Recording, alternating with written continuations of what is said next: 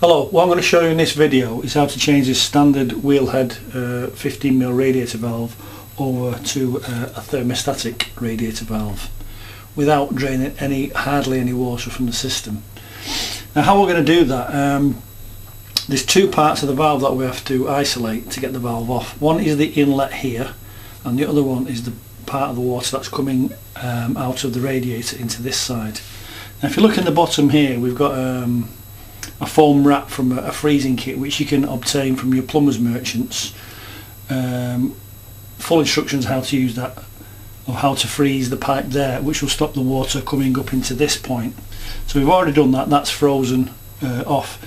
Now we need to stop the water coming out of the radiator into the valve itself. Now how we're going to do that is, first of all, close the radiator off at the other end. That will isolate the radiator from the system. The next thing to do is open the bleed valve on the radiator to let any excess pressure out, and then, important, close the valve off, make sure that it's closed off.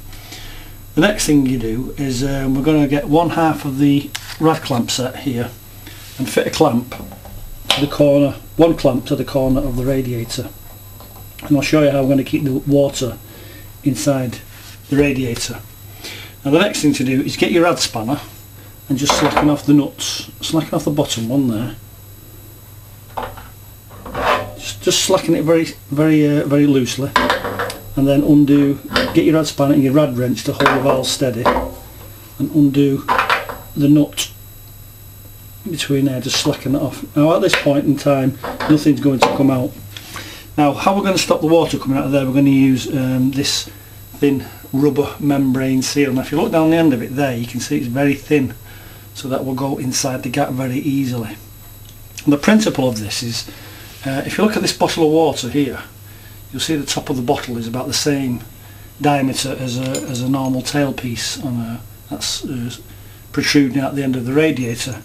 So just to show you how it works, if you put the rubber membrane over the bottle and then put it to the side, just like the red, you can see it's holding the water in. There's not a single drop coming out of there, and that's how we're going to do it.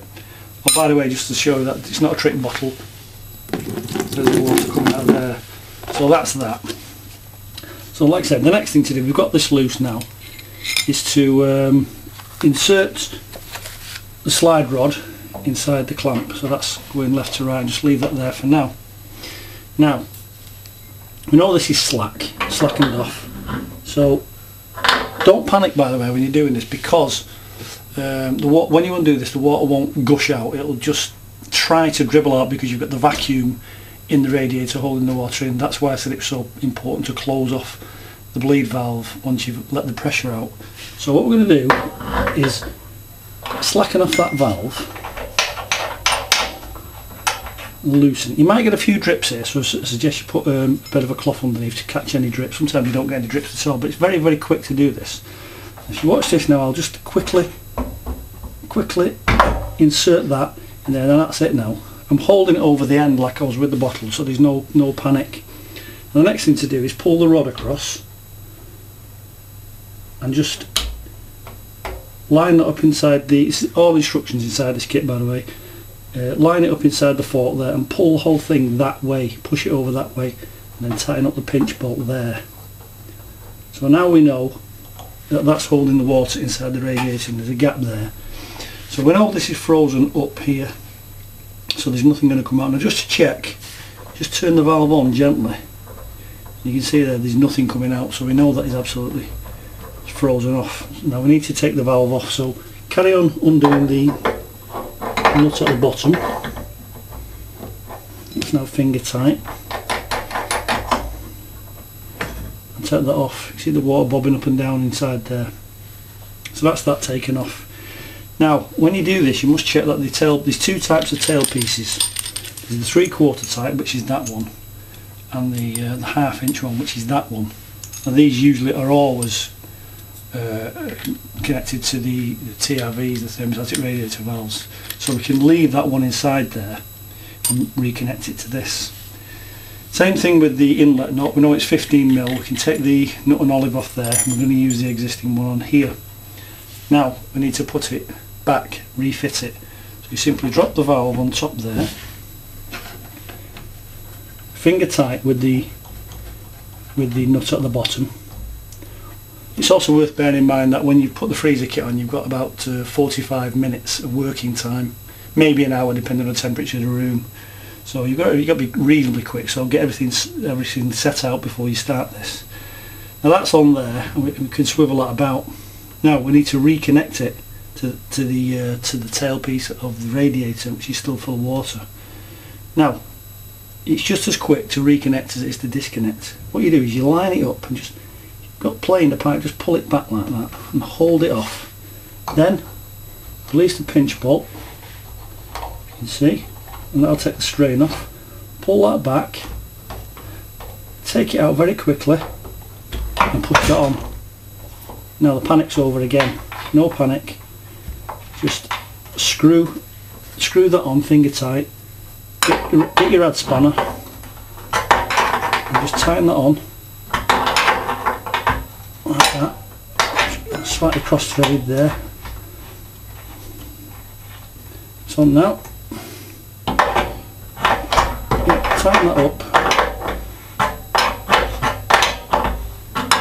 So the TRV is now fitted.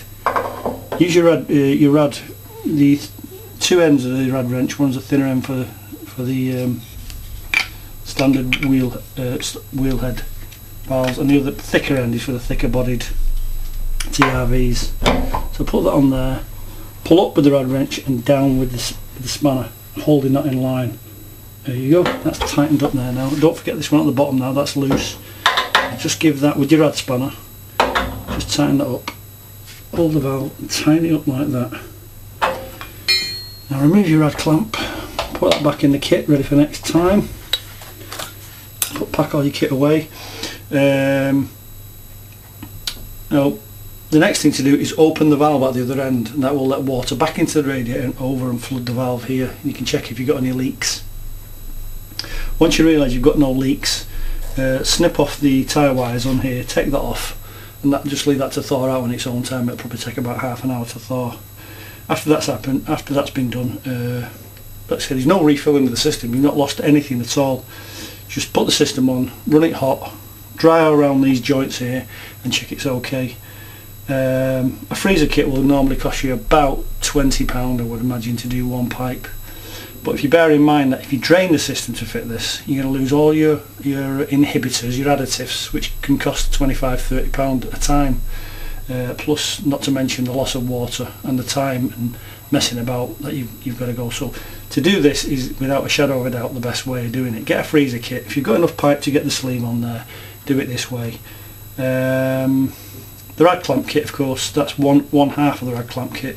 That's actually designed to take the radiator off with the water inside. Of course, if you put a rad clamp both ends of the radiator, you can see that you can take the radiator off full of water, do your work, plastering, tiling, refixing brackets, insulating, painting, whatever behind the radiator. Put the radiator back and reconnect it as I've just shown you there. You don't lose any water that way either. I'm going to do another video actually later on about how to take a radiator off with the water still inside. Sorry, the water still inside. That's up and coming. So there you go. Change the radiator valve. No draining. Easy as that. Thanks for watching.